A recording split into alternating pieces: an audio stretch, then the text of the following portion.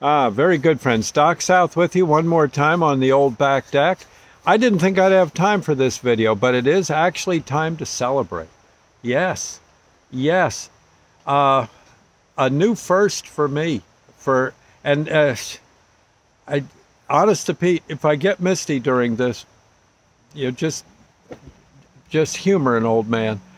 But it's every year, every year for, gosh, maybe, what am I, I'm older than dirt. So back when dirt was new, yeah, it was a new thing, had that new dirt smell to it. I've pretty much balanced my checkbook every month, right? Okay, and I worked for my father's roofing company. I used to have to try to balance that. I think when Sandy and I were recording, I think I helped her with the one she had, but almost always, and I don't know what it is or why. Maybe it's the same for you.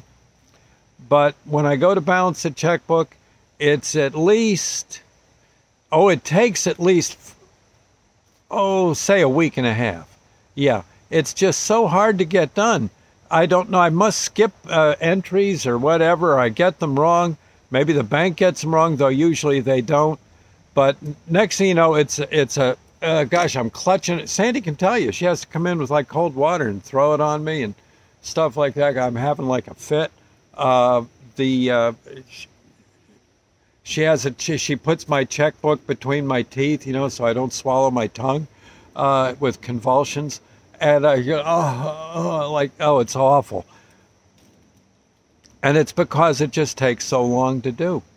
And after all that work, there's always something that's not exactly right. And doggone it, I want it right. Okay. Well, today, for the first time, I think ever, the checkbook balanced on the first try. Yes.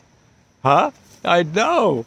Oh gosh, look at that. No scratching. All sorts of scratch work all around the what do you call it? The little space they give you to do your paperwork.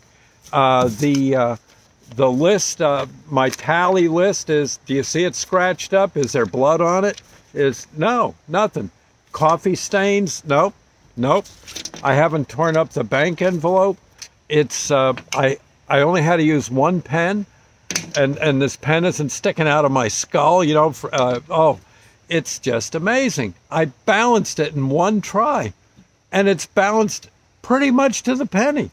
I mean, give or take a nickel. But I've learned if you get within 50 cents, leave it alone. Leave it alone. And I just can't tell you how great I feel. I'm just saying. Next, you watch next month. Yep, I'll be ready to go drown myself in the Musconetcong. I hope the water's low and my attempt will be a feeble attempt. But doggone it, I tell you. God. I'm going to have some supper, take a little nap, and head off to work in the old supermarket with a big old grin on my face. Yes, I am. Tomorrow, on my way home, I pass Hot Dog Johnny's.